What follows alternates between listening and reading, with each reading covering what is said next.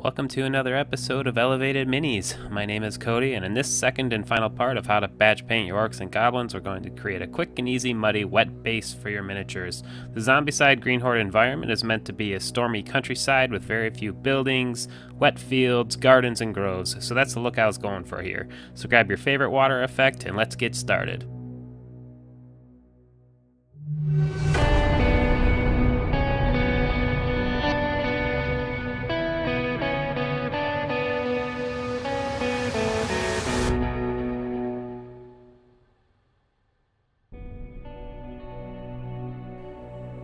So starting out where I left off from the previous video, which I'll link down in the description or in the card on the top right, I'm using Nocturna Shadow, which is really nice dark olive green color to cover the entire base, since it's going to be the darkest color of the puddles that I'm going to be adding a bit later. I also use it to rim the base as well. But if you guys are new here and you'd like to help me out, hit that like, subscribe, and bell notification, or leave a comment to let me know how I'm doing with these videos or what you'd like to see. It would be much appreciated. Moving on, I used European Thick Mud from Vallejo, which is going to be my go-to texture paint for the time being for multiple reasons. I've used Sterling Mud in the past, which is a nice texture paint, but it's pretty one-dimensional that it only has one size of texture inside of it, and this stuff has varying sizes of texture, which is really nice when you go to dry brush over it later. You can thin this stuff down with water if you'd like, paint over it in any color if you don't like it, but I actually like the color for this particular base since it's supposed to be muddy.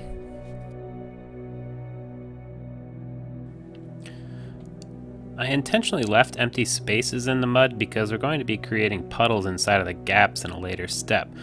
The biggest thing is don't make the puddles perfect circles or anything. You want to vary the widths or create a couple small puddles to make them look a bit more natural. Just push this stuff around with either a brush or a sculpting tool or toothpick if you want until you get some puddles you're happy with.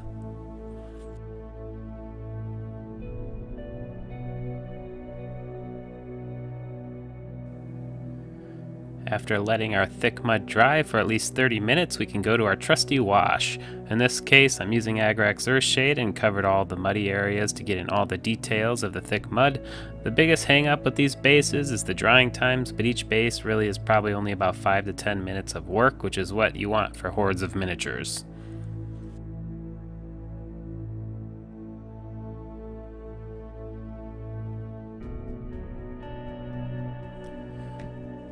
Once again, we're going to wait about 30 minutes to let the wash dry before going to a dry brush. In this case, I'm going to use Game Color Earth, which is just to bring back some of that muddy tone. I don't have video of it, but a quick rundown if you're unfamiliar with dry brushing is you essentially take a dry brush that you don't particularly care about, use your paint straight out of the pot or dropper bottle, and wipe away nearly all the paint from the brush on a paper towel. Then you lightly brush over the raised areas you're working on and it picks out all the little details. It's a great technique to learn, and I know there are plenty of videos out there on this subject.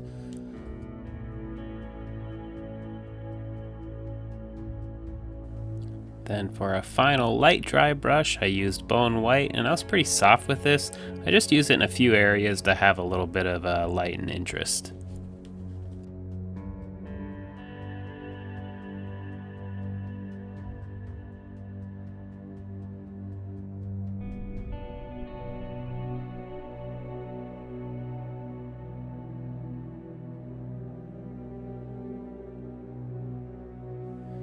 Now that we're all finished with the dry brushing, we're going to start to work on the puddles. I started using forest skin and I painted along the edges of where the mud meets the puddles to kind of simulate a bit of a shallow side to them. I swirled it out a little bit so it didn't look like a line and to make it look a little more natural. Don't worry if you think this looks a bit harsh right now, it will all blend together nicely once we get to the water effects.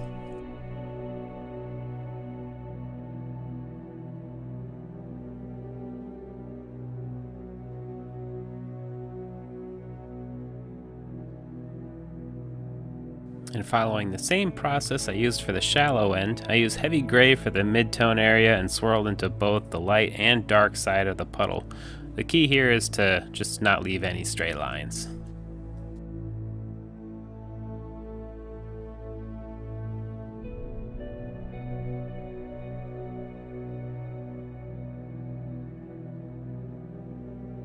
Moving on to the water effect, I used Mod Podge Dimensional Magic for this, but you could use whatever your favorite water effect is. One thing I like about the Mod Podge is that it is thick enough to where it won't run off the edges if you go slow enough with it. I know you can achieve the same thing with other products, but this is what I had on hand, so pick your favorite product here. With the water, I wanted to have some parts that were clear and some that were kind of cloudier looking, so my idea was just kind of swirl in a small dab of Athonian camo shade to create a cloudiness, as well as to blend the colors beneath the water together. In the end, I was really happy with how this turned out. For this next part here, I'm using clump foliage that I picked up from Hobby Lobby and some glue. I like Aleene's tacky glue for this kind of thing, but use whatever scenic or PVA glue you're comfortable with. And with a crappy brush you don't care about, dab a few spots of it around where you want the foliage to go. I had to kind of mash it down a bit with the tweezers to get it to stick, but I'll really lock it into place once I have these bits down. I realized that using a tuff would probably have been easier, but the effect I wanted was for it to be more of a shrub or a bush, which is why I went with the foliage instead.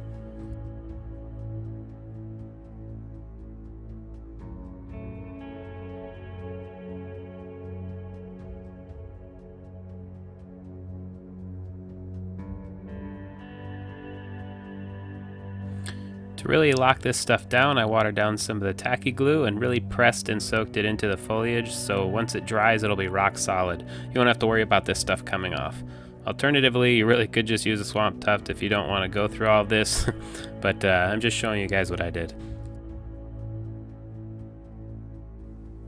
I didn't get video of it, but the last thing I did was I just used Nocturna Shadow again and painted the rim of the base to clean it up.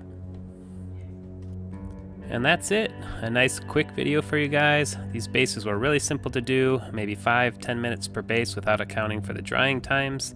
I hope you guys enjoyed this, and if you got any suggestions on what you'd like to see, let me know. I realize I'm kind of slow at putting this stuff out, but I'm always working on something, and stuff will be out when it's out.